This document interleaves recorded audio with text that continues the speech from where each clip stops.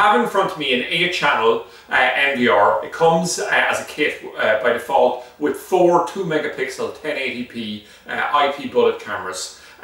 So it's a complete kit, everything you need. It's on special offer because we have it as an end-of-line clearance sale that we've managed to buy in the UK. Picture quality and it's great, and the setup on it's extremely easy, both in terms of the cameras themselves. You have everything you need, and also the app.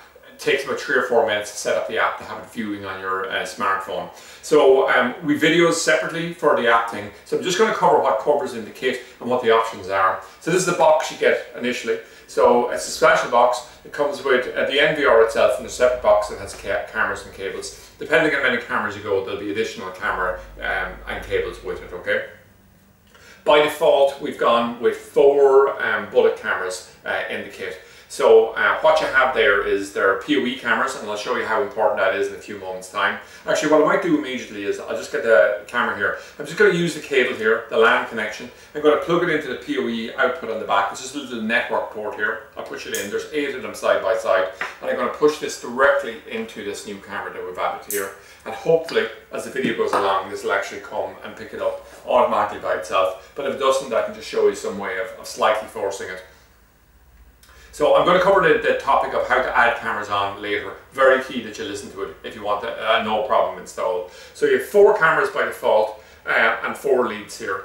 So if you want to add on additional cameras, we have an option to add on 2 additional cameras, and just a very set fee for that. And that's just a bullet thing on an option on the thing. By default, it has no hard drive. If you want a 1 terabyte hard drive, you just click it and it'll add it on. And finally, if you decide you want to go with dome cameras instead of bullet cameras, what will happen here is it'll come along like this. So we're quite lucky there that additional camera picked up quite quickly. Sometimes it could take a minute, 2 minutes for it to pick up. We'll just go in here and we'll see it here. And I think it's this one, and I can just hold it over my shoulder maybe. And you can just see it can focus there.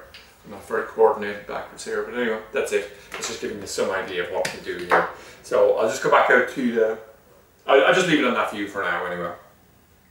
So the power unit that comes on this particular unit here is totally overspec'd. The reason it is, it's powering the NVR, it can power the power drive that's inside, and it's also powering the 4 PoE ports here. So it just means that in each of these cameras, you have the option of powering the camera locally, but you don't need to because the NVR is capable of doing it. And it works extremely well, but you should use the cables that we give you. Don't try to use low quality other cables, because this is Cat 6 cable and it's also extremely high copper content on it, so it just works really well. We tried it on lots of other cables and it did not work well, even over short runs. So use the quality cable that comes with the overall kit. There's no real need to go through the different function menus on it because it's just automatic. You just need to plug in the cameras, run the Mac, and get this thing up and running. So one thing I'm going to cover very, very quickly at this point in time is say that when you go to connect this in, what you'll have here is you have a VGA connection if you want to connect to a monitor, or a HDMI lead, and it comes with a mouse as well. And just to demonstrate the mouse connection here, what I'll just do here is I'll just go down to the 9 camera view again, and I'll just go in here to guide, and I'll just go next page. This is a screen you would have seen when if you were setting up the app. That's in a separate video. I'll just go next page, and what we want to do here is you can do a network test here where I can actually ping and just make sure everything is online. This just has an Ethernet cable connecting directly off a local router, so I can just cancel out of that, cancel there, whoops, guide, next page, and now what we have is next page here again. And what we have here is we have auto search there. So it means that the NVR is constantly looking for new cameras. So just say auto search wasn't ticked on there, it is by default, but if it wasn't, you go in there, you can tick it, and it'll actually go and actively look for new IP cameras on the thing. So if you ever had a situation where you'd waited a couple of minutes, hadn't picked up the new camera, you need to do it. Now this is a key point you need to take away from what I'm saying to you here is, when you get this kit, the one thing you must not do is, do not plug in all 4 cameras at the one time. How IP cameras work are not the same as how we'll say a CVI camera with a DVR is. We just run leads in, it sees the cameras, that's it. It's looking at each camera, it's looking at its IP address, and it's allocating that IP address, and it's going to communicate it to it afterwards through the IP address.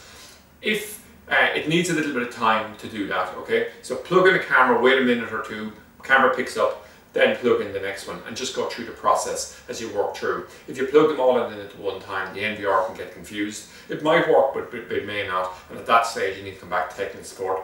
While if you just follow the steps of be a little bit patient, one camera, few minutes, next camera, works, next camera, you will be able to do it completely using the videos here on it. If you look around at the other kits that we have on the system, no kit we're selling comes close to this in terms of price, and the picture quality on this is really superb. Like 2 megapixel here is as good as a high definition channel that you might have in your Sky HD box, and it's really good. There's no comparison between these and the IP or 2 megapixel cameras that are CBI or hybrid, something like that. IP is always much better quality. So that's it anyway, an overview of the 8-channel NVR with 4 2 megapixel bullet by default or dome cameras available directly from freetv.ie.